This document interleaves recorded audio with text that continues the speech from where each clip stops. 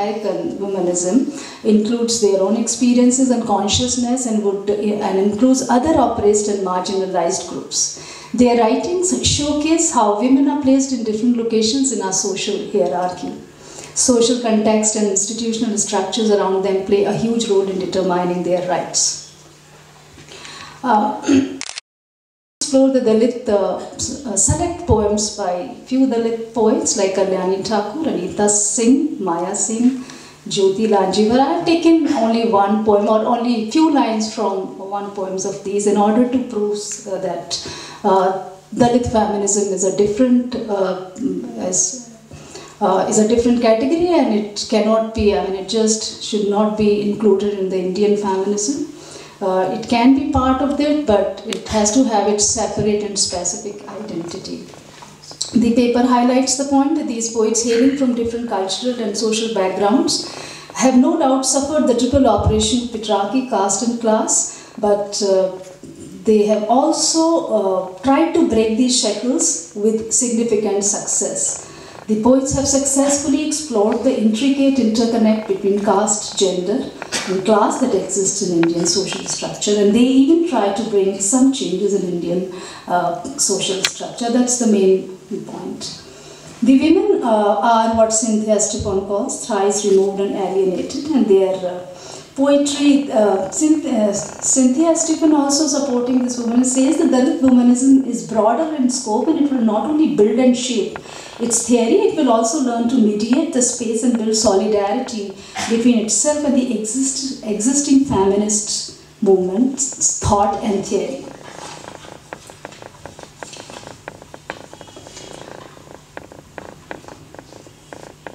Okay, this triple works in public space takes a parallel shape in private space too, and these lines sufficiently prove that how the women are taken as commodities and they don't have any choice even when it comes to the sexual matters. It is important to note that violence is used here as a means of social control by the dominant groups. The location of violence is important. Dalit women are vulnerable both in private and public space, out of their home for work. The sole purposes, and when they are oppressed, when they are exploited sexually, Dalit men. These Dalit women, by writing their lived experiences, have tried to define themselves as capable of resisting atrocities, either caste, class or gender-based, both in private and public sphere, which so far has not been. Through their writings, they are placing themselves at the center and as subjects and trying to come out from the periphery to the center. Their poetry, like the poetry of Dalit men, has a agenda that is to fight this oppression, patriarchal as well as class-based. Hira Bansode, in one of his women, she writes, where Sita entered the fire to prove her fidelity, where Ahilya was turned to stone because of Indra's lust, where Draupadi was fractured to serve 5 husbands, in that country a woman is still a slave.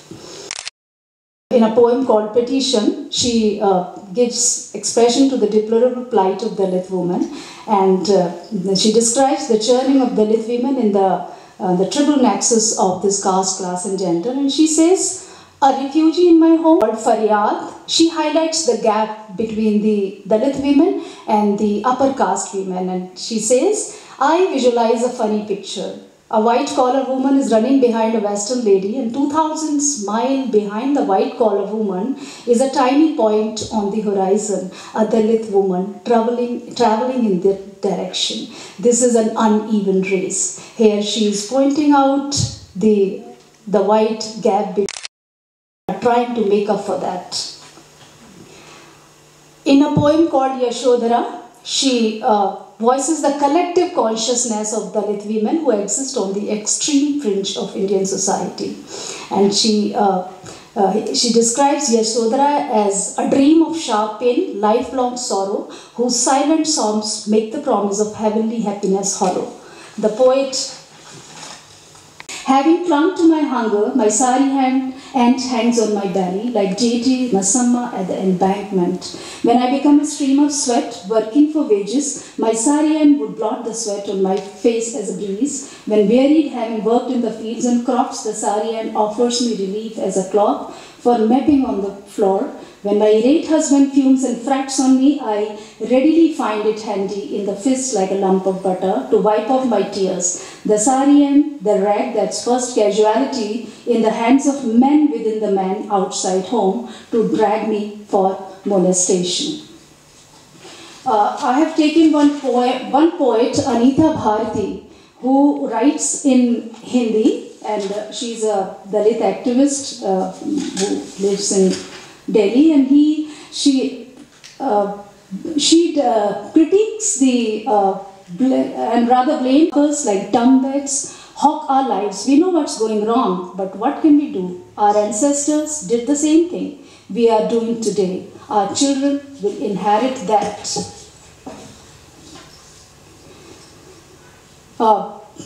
Even some non-Dalit women poets like Maya Sen, who write in Hindi, they have also championed the cause of Dalit women, and she's trying to highlight the point that basically a woman is a subaltern, and be it a Dalit woman or upper caste woman, they face the same kind of sufferings. She writes, Teri meri kaya, जुल्म और सितम ओ घेरे में तू मेरी एक सहेली है तेरी जैसी काया मेरी तेरा जैसा मन. That she says that you are like me, and in this game of oppression, she shares her dream of a society, egalitarian Indian society, where there is no difference between rich and poor and untouchable and upper caste. And she says that this kind of society is possible only through education. She says धरती पे शिक्षा की धूप पहले इतनी दूर तलक दलित की कुटिया रोशन हो राजमहल भी हमसर हो. That is the light of education can go that far that it can enlighten both the house of a king as well as the Dalits. Then among the writers we have also Chhaya Korgaonkar. I think she is present here. I met her yesterday, and she was going to tell me that she will be reciting some girl called Nirbhay. And in this poem, she speaks about the inhumanity of society towards women in general. Candles were burnt after your death. Were not it possible that they were burnt earlier? Candles of humanity? Then perhaps you would not have been raped. The image of mother as symbol of supreme sacrifice also keeps occurring in Dalit women's poetry, as we see in Jyoti Lanjivar's poem, where the mother is not only a symbol of sacrifice but also socially awakened woman. So these women poets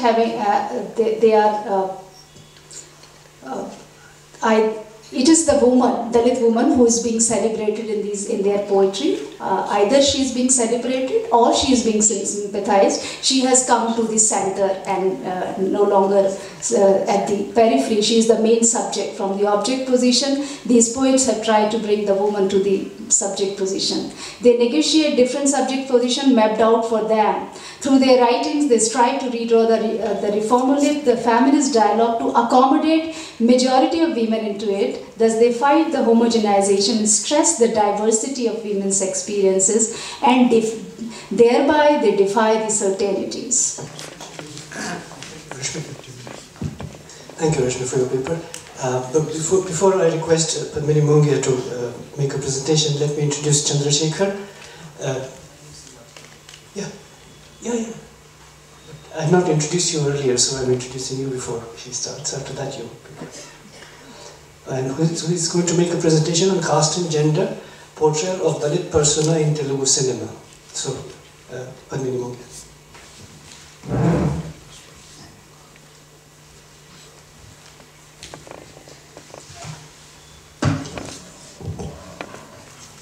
Well, hello everyone. So my presentation is it's a little different for a couple of reasons. One, because it's not a formal paper, but that I'm going to talk about has sold apparently 2.5 million copies.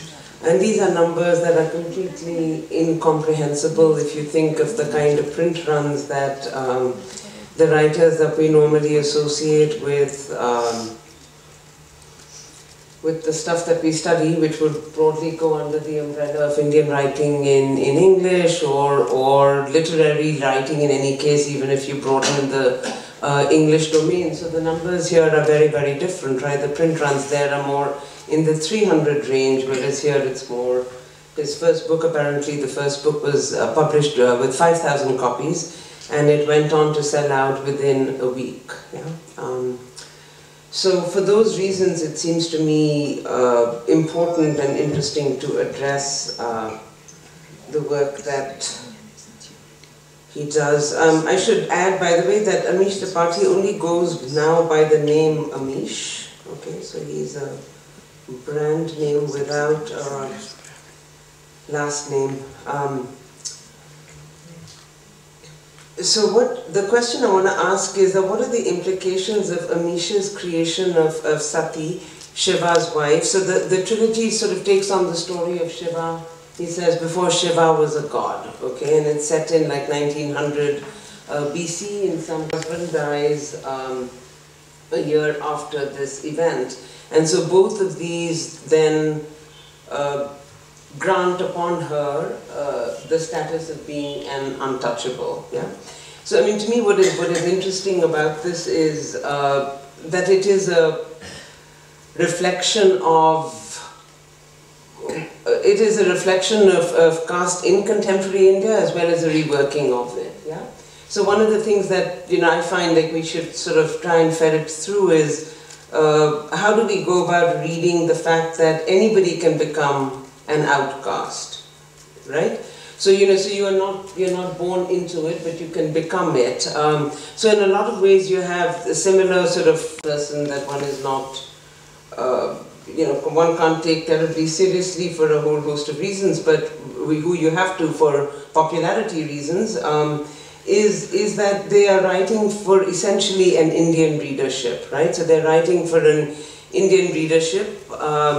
And for a group of readers who are not particularly interested in the literary. So by this I mean not only, let's say, the sorts of concerns that have characterized Anglophone literature of the last 30 years, but whose writing approach is determinedly anti-literary. So both Amish and Bhagat have taken great pride in pointing out that essentially going to be the fodder, right? So they're going to be the ones who are going to be killed before then the more trained soldiers can enter.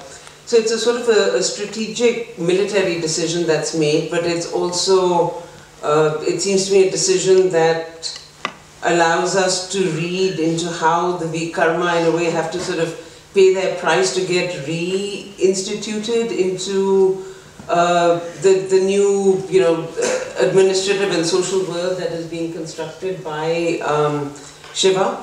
And so that's indeed what happens. We have our Vikarma battalion go into the battle, and a substantial number of them is killed.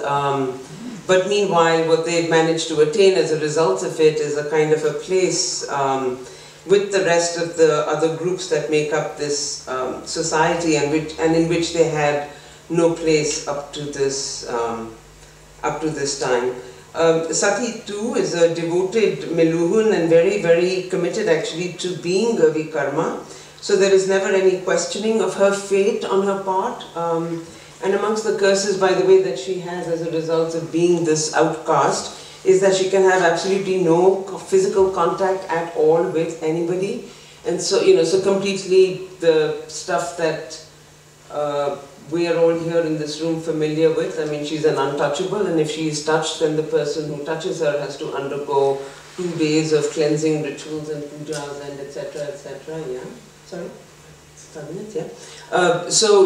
And so she, of all people, shows absolutely no resentment towards this, but in fact acceptance that this is her lot. And so as a good member of a society that has devised ways of being a society, she's accepting of this without any rebelliousness. So when Shiva suggests that he would like to marry her and etc., she is completely opposed to this idea because this is not something in the realm of her possibility. And then in this battle, she is shot with a poison arrow and she is on death's bed and is supposed to die, but then there's a miracle and she doesn't. And so when that happens, she is then able to accept that some alteration to the whole social structure can take place. And so when Shiva then banishes the Vikarma laws, she is able to accept it because she has quite literally been reborn. I mean, she has virtually died and then come back into literally a new life. So that in itself too is, I think, an interesting feature to think about, this rebirth that Sati sort of goes through in order to become then the person who, well, we already see her actually as being that amazing female warrior princess woman, but she then takes on her role as an equal partner to Shiva, yeah? So that, let me just try and wrap this up. I think, it seems to me like at a conference like this, it would be interesting to think about not only the works that we're looking at, but actually the ways in which they circulate in the world. And so the fact that I'm looking at these popular fictions, very different from anything that most of us spend our time on, tell us something, I think, about reading communities and about readership and at least it's one way of tapping into the pulse of what is significant and important, perhaps in contemporary India. And it may not be something that one can, because the novels are so poorly written, it's difficult to talk about the material in the novels without a certain amount of self-consciousness, okay? So I feel kind of like, what am I doing talking about Amish Tripathi? I mean, they're really badly written novels, and I think it's important to acknowledge that. But having said that, they are still novels that are of significance because they're being read. And I imagine that they're being read because they offer us models of how to imagine ourselves. And so to me, like, I've just started working on this popular fiction, and I've done some work on Shobha De, Chetan Bhagat, and now Amish Tripathi, going down there, slipping down there. But, so one of the things that he takes on is a pre-partition reality, for instance, So to me it seems interesting that in 2015, or whatever, 2010, since he's been writing, why is he now imagining an India that is set in a mythic past, but in which partition was imagined differently, different communities and their relationship to each other is imagined differently, and caste and gender relations are imagined differently, yeah? So that seems important for me to address. At the same time, I don't want to leave you all thinking that I think of Tripathi or Amish as a reformist writer only, because he is both that and also not. And I think it's important to kind of keep in mind that even as he's offering us alternate ways of imagining caste and gender relations, he's also subscribing in a lot of ways to other aspects of what it means to be a good Hindu in India today. Thank you.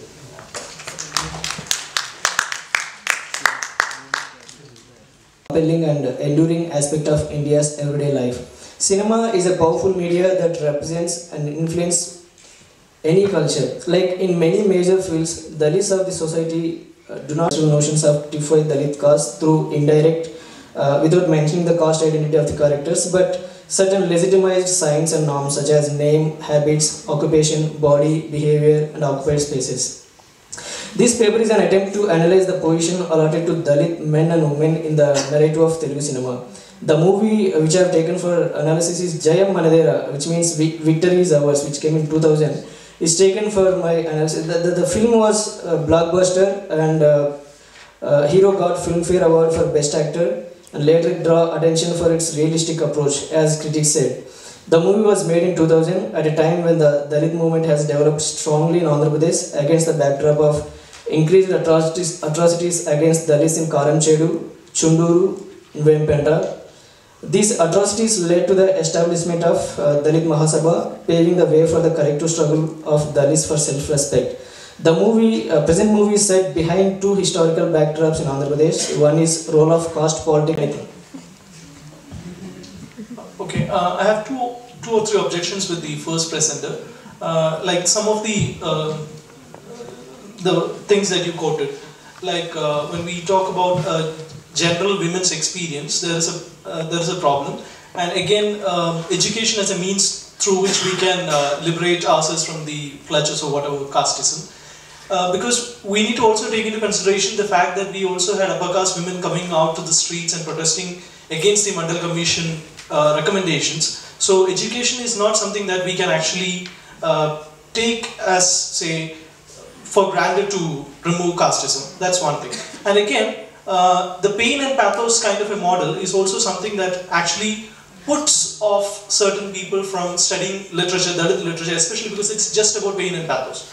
So again, when we essentialize Dalit literature largely into this fold, that actually brings this question of the flowery language, whether the Dalit writer is actually not capable of producing the flowery language. So this question of the literariness of Dalit literature is something that is being discussed in the classrooms. So that's also something that I would want you to comment on. And the next question, last question, is to the second presenter. I mean, it's not a question. Actually, I would say that can't we also think about Indian writing in English as also an elite space where we can actually, use these packaging for mythologies. So the position of the writer, for instance, there are several other writers. Someone got it from Marathi. There are also writers like Yogesh Master in Kannada who again use mythology, reuse mythology, and talk other things which are not acceptable for the larger Indian public. So maybe we should also consider such things. Thank you. Let me answer first about the flowery language. I didn't say that they are not capable of using that. I said that because their experiences have been very horrible, so how can they use that kind of a language? So if their experiences of life are good enough, maybe they can have the luxury. Just one second, because there is also a problem of museumization here, because you assume, or we assume, the Dalits to be always in pain. This actually doesn't allow us to also talk about Dalit men and women, say in higher education, in academic spaces, in universities, where they sit next to you, sit with you, and teach you. So it can't always be the pain and pathos in one sense. So that's why I'm saying the diversity of experience is also something that we cannot count for. Also, there are among Dalit women poets also. I mentioned that they have also celebrated, they have written about their womanhood and how they celebrate, and now new writers are also coming, they are giving new direction. And as for education as a means to, come out of it, what else do we have? I mean, we can't just impose that, okay, stop caste system. We can make the best of what we have, and education is considered to be one of the means of, getting rid of all these things. So I'm not saying that can eradicate caste system forever and always in the society, absolutely. But that is one of the, that can show us a hope. I know that even educated people practice that. I'm not saying that. But then education is something, let us have some hope that through education maybe, things can improve. Thank you all for a session as lively as the earlier ones. We'll break for tea, yes, but only for 10 minutes.